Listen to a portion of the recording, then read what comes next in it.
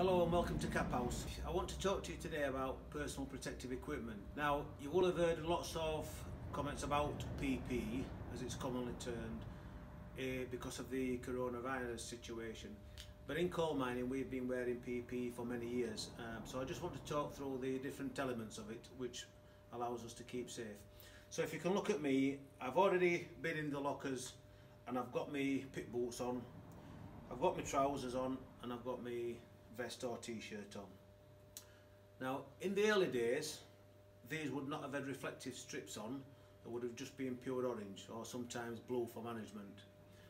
In some mines, it's extremely warm, so it wasn't uncommon for miners just to wear the basic PPE, then a pair of shorts and any other protective safety equipment what they would have to use.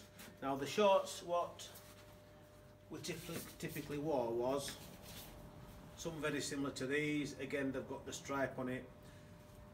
Not much room to hold your personal belongings, so you would have to carry a bag. So they're very typical of what the miners used to wear.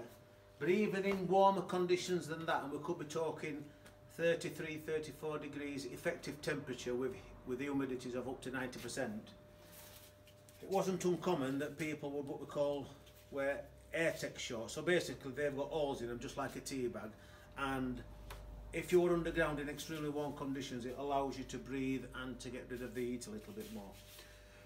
So I'm going to go through each element of the rest of the PPE, what we would normally wear now before going underground. So we'd put his helmet on, the obvious thing. As you can see, I've got ear protectors, so they would come down.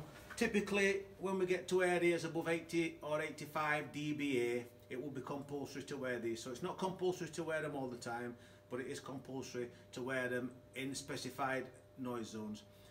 The ear defenders haven't always been there. We have had plugs, and sort of the late 1990s is when the ear defenders came in as compulsory for people to wear. So I've got my helmet, I've got my ear defenders. We've got some Shin Guards now. Again, these haven't always been in, these are pretty recent.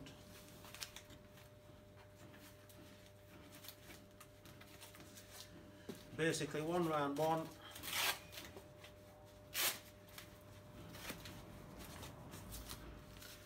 and one round the other. Now, the main reason why these Shin Guards were brought in is because on studies it was identified that the majority of the accidents were caused in the lower part of the leg, and it could be lumps falling from the roof, it could be banging or grazing your knee or your ankle. And bear in mind, some people only wore shorts, so there wasn't any trousers for protection. So these gave a lot of protection. It also has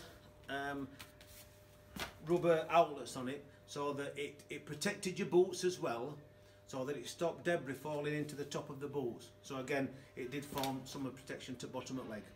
So they're the Shin Guards. If we're working in a mine in very dusty conditions, we have got face masks, very similar to the ones what people are wearing now.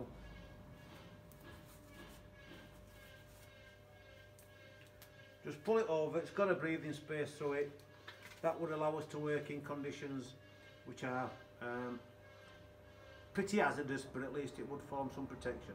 Then we've got glasses or goggles. So the glasses are protective glasses, but we also have full face goggles or visors, what we could wear as well. So again, we put them on. So if we've got them on, and them on, as you can see, the face and the head is pretty well protected. Some of the other things what we wear, what we call protective equipment, or what is going to protect us, is when we put our belt on.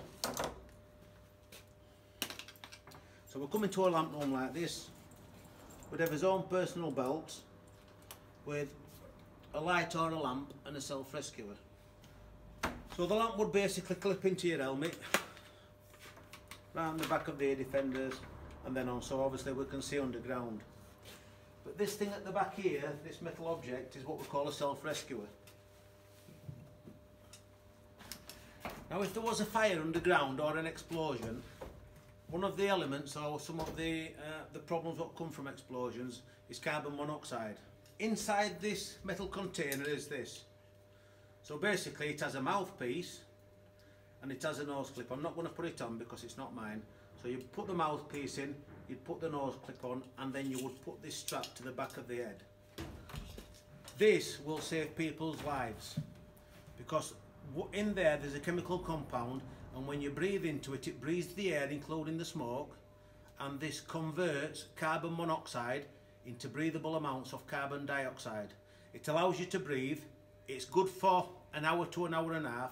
So in the effects of a fire or an explosion underground, this little baby can save people's lives, and it did save many lives. So it's very important that we use that as part of our PPE as well.